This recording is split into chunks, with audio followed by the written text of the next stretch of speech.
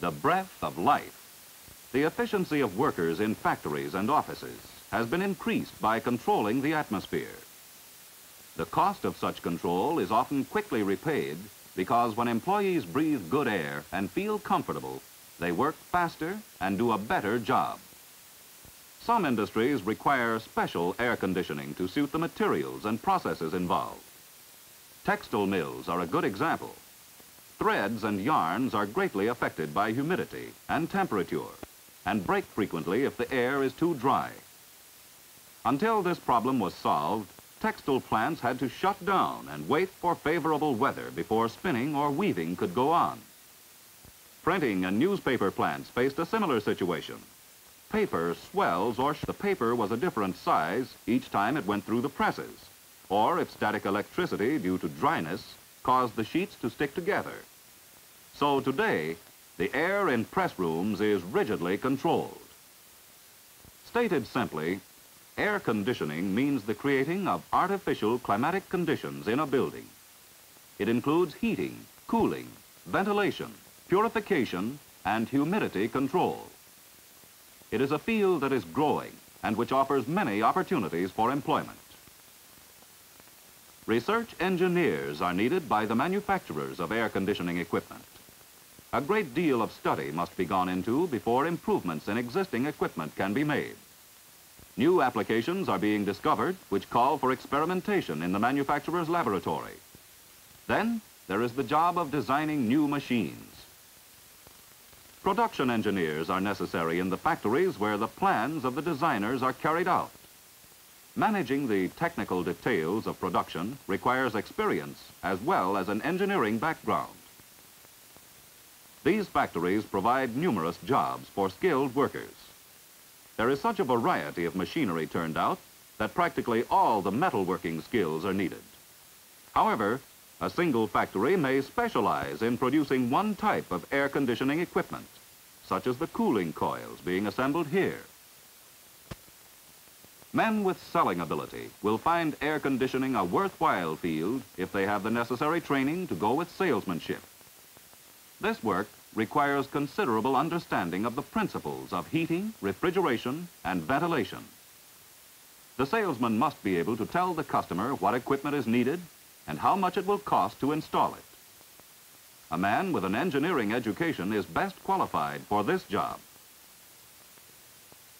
The installation of the equipment is done by skilled mechanics employed by air conditioning contractors. Large central plant installations are usually supervised by an engineer from the company which makes the unit. Trouble-free operation depends on careful workmanship and strict adherence to the plans and specifications drawn up to fit the building. The operation and maintenance of air conditioning equipment in large buildings is usually the job of the building's engineer.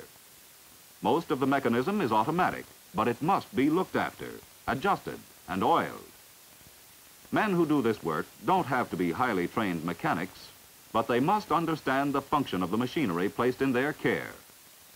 If something goes wrong, the trouble must be located and repaired by a competent mechanic as soon as possible, because the comfort and health of the people in the building are at stake. Men doing this work are often called troubleshooters. Most air conditioning requires some form of piping to carry the air from one part of the building to another. Many sheet metal workers are employed in shops making these pipes or ducts and the special fittings for joining two lengths together at an angle. Sheet metal workers are also hired by heating and air conditioning contractors and not only make parts of the duct system, but also install them in the building. Each building, whether it be under construction or an old one, presents a different problem. The satisfactory functioning of the entire air conditioning unit depends on proper design and installation of the duct system. For instance, if the ducts are too small or the joints are not airtight, the supply of air to various rooms will be insufficient. So all phases of this work must be done conscientiously. Any young man desiring to get into the air conditioning field and earn while he learns might become an apprentice to sheet metal workers or steam fitters. He could then spend part of his time attending classes in a trade school. Here, the theory and physics of air conditioning are explained and demonstrated by simple experiments. The apprentices soon learn that there is nothing mysterious about the subject, that it is quite simple once it is thoroughly understood. By working with models, the students can see an installation in its entirety and learn how it functions. In this particular model, a radiant heating system is being installed. This comparatively new heating method, in which the radiating pipes are located in floors or walls, is just one of the systems studied. Hot air, hot water, steam, gas, and electric systems are all given thorough consideration. Real air conditioning machinery of all kinds is provided so the apprentices can practice installation, operation, and repair. These apprentices are working on a compressor, an important part of the cooling system in many air conditioning units. Through study and experimentation, the apprentice acquires a working knowledge of the gauges and automatic controls which are essential to effective, continuous operation of any system. An understanding of steam, water, and air pressure gauges and thermostats and relays is very helpful to the apprentice who goes into operation or maintenance work. The student who wants to get into the manufacturing end of air conditioning will find skill in welding a great help in finding a job. The instructors in a trade school know their subjects thoroughly and are always on hand to show the student how to do a good piece of work. Those whose interest is in sheet metal work have ample opportunity to practice on making ducts and fittings. Knowing how to solder the metal together is one phase of this job that must be mastered. When the apprentice has completed his course of training in the trade school, he is well equipped to go into any branch of air conditioning where the mechanic's skills are called for. If he is ambitious, has business sense, and learns how to estimate materials and labor, he may eventually become a heating and air conditioning contractor. Anyone with mechanical aptitude and enough technical training can qualify for factory work, installation, or maintenance. But to become an air conditioning engineer, a 4-year course in mechanical engineering is usually necessary.